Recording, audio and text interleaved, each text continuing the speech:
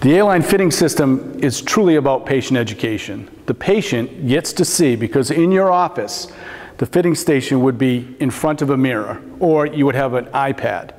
So that when the patient comes in and you've already, through the process of your evaluation, determined that they have some sort of a hip pathology or back pain, they get to visualize the connection between what's happening at their foot and the pathology that you've described to them in the practice. So they visually get to see in the mirror what you're talking about. When you say words like pronation and supination, these words become a little bit more concrete to the patient. For a proper fitting, what I'm going to ask Danielle to do is step in from the back, and she's going to put her heels square in the heel cup and her second toe in the small canal on the foot plate. From this position here, what we're going to do is we're going to ask Danielle to put about a 5-degree bend in her knees. A 5-degree bend in the knees, because what we're doing is we're mimicking mid-stance. Single leg support, mid-stance, and walk. In that position right there, the body weight is coming forward and the mid-tarsal region needs to respond with stability. So we're looking for movement tendencies as Danielle gets into this position. So in this position here, what we'll do is we'll turn the lasers on and describe to Danielle that we're looking for a position of subtalar neutral, mid-patella with the laser, and up to the ASIS. Again, patient education. Danielle gets to see what we mean by pronation, supination, and how that's affecting her kinetic chain and her movement in her hips and knees. From that point, what I'm doing as I'm describing pronation and supination in the states of motion for Danielle, I'm looking down and noticing that her great toe, her second toe are coming out to the letter N. In our sizing system, based on inventory, at this moment, what I'm going to do is I'm going to ask Danielle to step off the back of the platform and reach down across the front into our fit pack system. We have one size, a run of size for all of our A-lines, and I'm going to reach down and just grab the letter N. This affords us the opportunity to have every size in the office during the fitting process. In addition, you won't have to take new product off the shelf to fit your patients.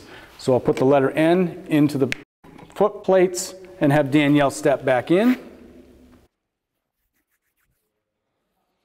The ball of Danielle's great toe falls right into the window, the small little window in the forefoot of the A-line on both sides.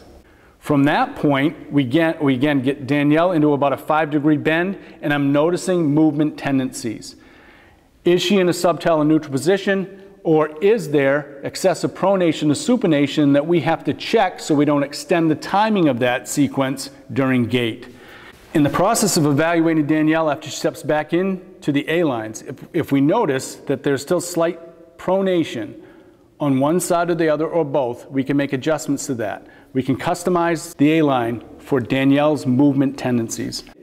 I would reach down, just have Danielle lift her heel slightly up and bevel the back of the heel just 2 degrees. And take a look again. I'm looking in the mirror, Danielle's looking in the mirror, we're looking again for a subtalar neutral position and the laser going up through the legs. At this moment, if we're comfortable with the way the situation looks, Danielle has finished the fitting process. To complete the fitting process, Danielle's going to step off the stand and step into the pair of A-lines that she's going to take with her. We went from the blue fit pack, which stays with the fit stop, to the pair of A-lines that Danielle's going to take home. So she's going to step into these, and we're just going to check and make sure that our size is correct, that we've got a left and a right.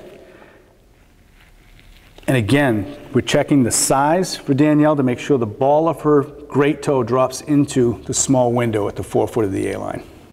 In the fitting process, we recognized Danielle did not need clips. Her motion was neutral. If in fact she did need the clips, based on the bevel of the heel, there are 2 and 4 millimeter clips in every package of A-lines. If we do need to do that, all we're going to do is tongue and groove on the medial or lateral side a gray or black clip. Just pops in the side and off we go. To finish up the process with your patients, you describe to them the break-in process. Like most inserts, we're asking our patients to wear them for a couple of hours the first day, walk around, just get used to the feel of it. Second day, same thing, a couple of hours. By day 3 or 4, they're doing their normal daily activities, and by day 5 or 6, they're wearing the A-lines all day long.